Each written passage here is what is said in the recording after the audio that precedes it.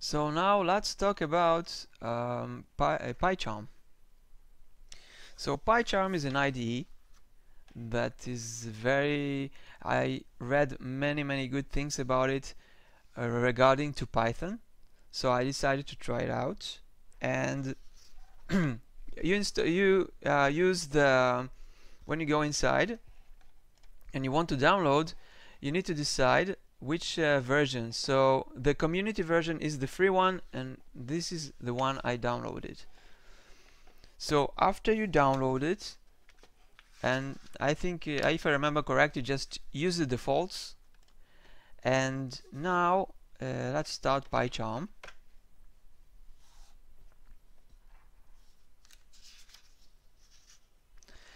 So this is not the way it starts, so I will explain.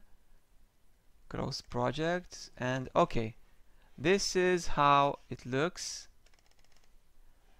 The first time you execute Pycharm, create new project, and now this is the location I chose for my projects, and Untitled 9 is the project folder where all the files will be saved. So you must choose an interpreter, and you will see probably the first time you will see it empty. Now what you do is going to existing interpreter, and it will be empty here. I have it here because I already defined one, but just ignore it. What you're going to do is press this icon and go to virtual env environment, and here you have to find the Python file, the Python execution file of your desired environment. So I have all these files located inside the Anaconda 3 folder that I've installed.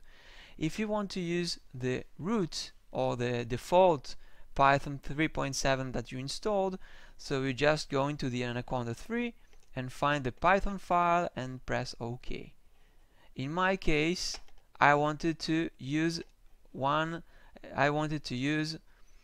libraries at the environment of OpenCV Python 3.7. So I go inside and pick Python execute file and press OK.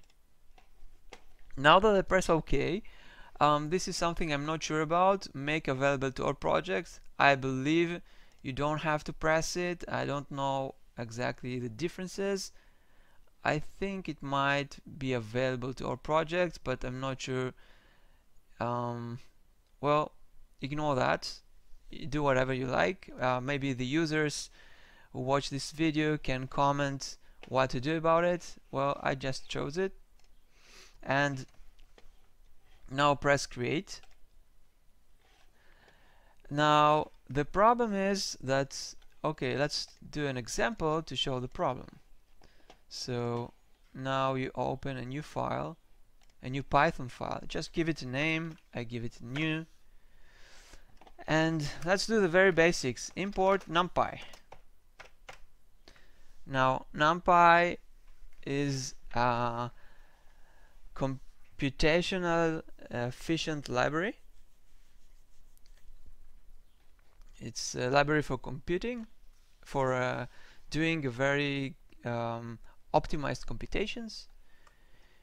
Now if I run that, you will see that I get an error, an import error. DLL load failed, the specified module could not be found. Now the problem with that is, as I understand it, that when you installed the environments using Anaconda, Anaconda probably has an internal variable called path. Inside that are defined all the paths that Anaconda needs to access to in order to work things out correctly with Python and its libraries. But when using Pycharm, and in my case Pycharm was installed before Anaconda, so I guess that Pycharm doesn't have access to this path variable. So that's why it doesn't know how to handle all these, to access all the needed files and folders, even though we defined where the Python file exists. So what you need to do is actually to copy the content of the path variable from Anaconda into Pycharm. How do we do that? Just go to here, Windows icon, and write Anaconda and go to Anaconda prompt. Now you can see in Anaconda prompt, well, the base environment. The base environment is a default environment that we showed all earlier. Now if you need the base Anaconda environment, that's great.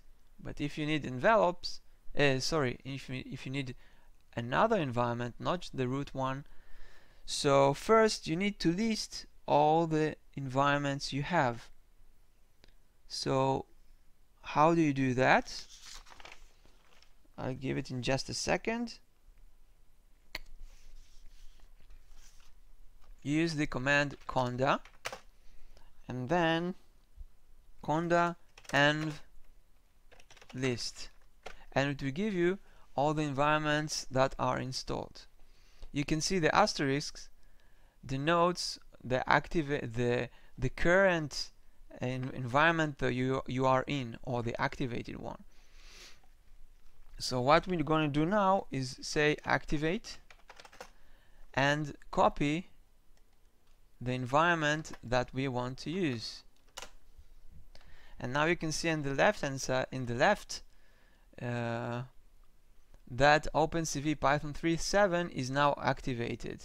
If I do a list again, you will see it is activated. Now we are inside the environment we need. So we want to grab all the paths that are stored in the path variable and copy that. So we use the command path, and here we have all the paths. We just copy them and we paste them in two places inside Pycharm. One place is going to File, Settings, Build Execution, Console, and inside Console you have Python Console. Here you have environment variables. Just press that and add a path variable.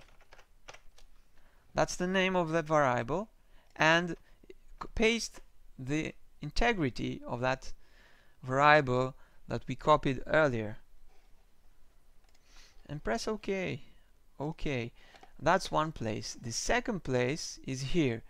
You press Run and you press Edit Configuration, and I guess maybe in future versions it might be Run Debug Configuration, so just remember that it's Run or Run Debug. And here you see you have inside the Python tab you have New, which is the current project we have, or the current file, and the environment variable. That's the file that we have now, and you go to environment variable and you do the same thing. You just add path and paste the contents inside, all the paths that you need, and press OK. Now if we run that, let's see what happens. Now there is no error. That means things are good. Pycharm can access it. But one may ask, NumPy is a very popular library and it is also installed in the root environment. So how do I know that you can access environments that are not in the root one? So that's easy, because I installed OpenCV. So if I want to import it, it's import CV2. This is installed inside the environment OpenCV. So if I don't have access to it, I will get an error. So let's see. Run new, and we can see we don't have any error, and that's great. So that's it for solving this error.